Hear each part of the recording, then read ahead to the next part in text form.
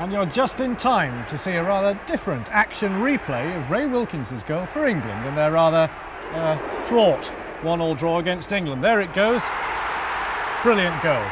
And all that from the memory of a computer. Well, actually, it's a five-a-side football game. We've each got a joystick on the control unit here, and that's to move our men, and this button here is for passing the ball and for tackling. You might wonder how one person can control the 5 men in each side. Well, that's one of the differences between this and a normal video game. You control one man, and the computer analyses your tactics and decides if you're attacking or defending. It then musters the rest of your team, just like in a real match. Well, the best way is to demonstrate. To start, you first of all punch in the team names. And because I'm a gentleman, I'll go first. There we are, Kieran and Judith. And we'll play for, well, let's say 3 minutes.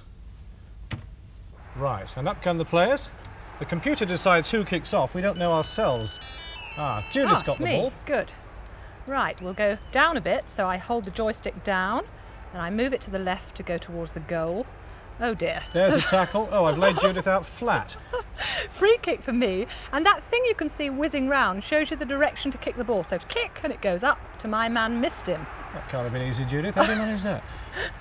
Goes into Judith's penalty area. Just like ordinary five-a-side football, the players aren't allowed to go into the area. Judith's just saved. Here we go. We'll have a goal kick. Missed your man. Oh, I've got the ball now. Down we come. Lines up for the shot. Great, that was a great save. Now, Come up on, there Judith. to my man. Oh no! Oh dear! Well, let's just have a look at that goal one more time. Playing three-dimensional five-a-side television football, even the way they do it on a tiny home computer, is a fine example not of a technological advance, but of a new and ingenious way of using what's already available. And if I use the BBC's own artistic computer, I can demonstrate what I mean. Computer graphics, such as these letters, utilize what is really a pretty crude system. The screen is divided into many thousands of tiny squares. Each square can be white, black, or any of a dozen or so colours. Let's take a close look at the letter R. The picture, letter, or any other image is built up square by square. Our footballer might be made up of 30 squares contained in a particular block. This is how the computer remembers the character or the letter. But it can only move each character easily, one whole block at a time.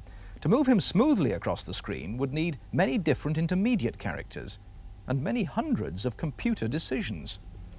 And of course there is a physical limit to the number of decisions that a small home computer has the capacity to handle within the time available.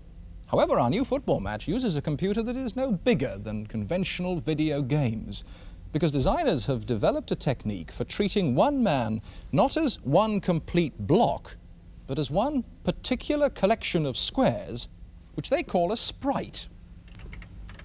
Now, a sprite can be moved not block by block, but as little as square by square, giving much smoother movement and many more variations without in any way complicating the computer operation.